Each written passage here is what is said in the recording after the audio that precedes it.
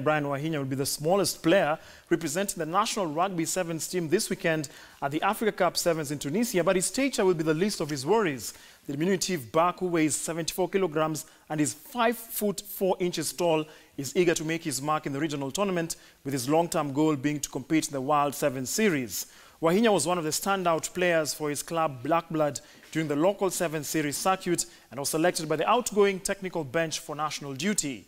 The 21-year-old sports science student has proven size doesn't matter with outstanding performances at club level and will be targeting to replicate the same form for the national team.